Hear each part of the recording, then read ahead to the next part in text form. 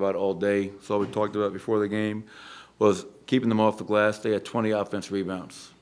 I rebounded us by 8. Obviously, had turnovers.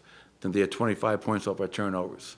So they almost 50 points on second chance and turnovers, 62 in the paint. They were the aggressor. They were the more physical team, and really disappointed in terms of our effort and our approach tonight.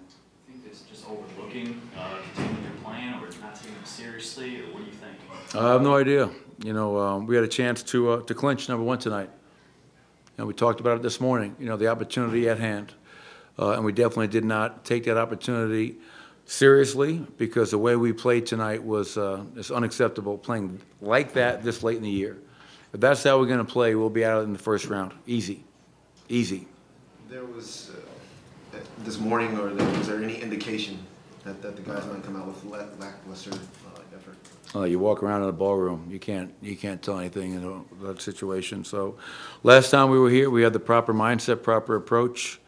Obviously, Jamal went out with the injury, did not return. That's always makes it harder, but whether Jamal's in there or not, what does that have to do with them getting 20 offensive rebounds for 22 points? Is Jamal going to get 19 defensive rebounds? So the guys that were available, we didn't get the job done, myself included. This is not me against my players. This is us winning together, losing together, and we as a collective unit did a poor job tonight.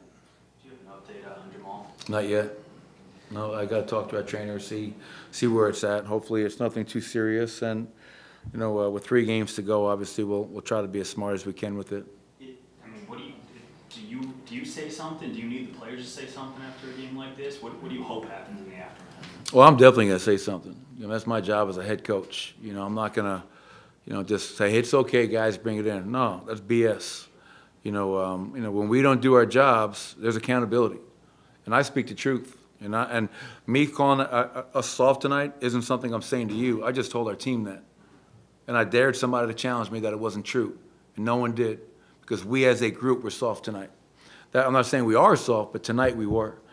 But when I came in there, I think, a couple of vets, were saying stuff, and that's great. Great. It's not always on me. The players take ownership. We're in this together.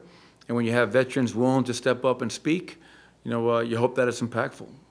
How would you evaluate Nicola's first game back after missing 3? Yeah, I thought he struggled. Obviously, it's, being out for 3 games, rhythm, confidence, obviously, let me see, turnovers. We had 20 as a team. I think he had 8 of them. So he set the bar very, very high. And obviously, tonight was the first game back, trying to get into a rhythm. But I know he can be, as well as everybody else in our team that played, we can all be a lot better than we were. Thank you. All right, appreciate it.